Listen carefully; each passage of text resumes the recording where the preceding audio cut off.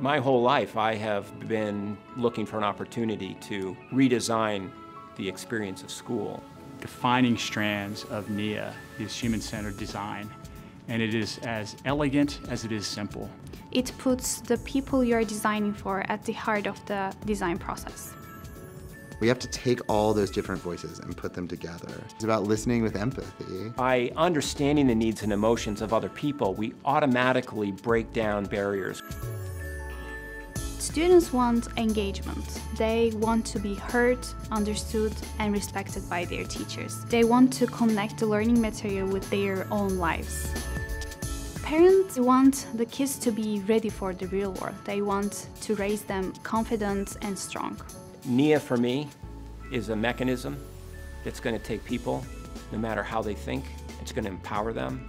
It's going to give them the tools, the skills, and that method of human-centered design to not only be incredible participants in life, but to do all of that in a way that's loving and beneficial to the world. When you have a blank canvas, you don't have those guardrails, but it allows you to imagine things differently. What is it that we've always done that's a great practice that we should continue doing? But then we also have an opportunity to break away from that, to imagine doing things differently than they've been done before, and that's just so exciting.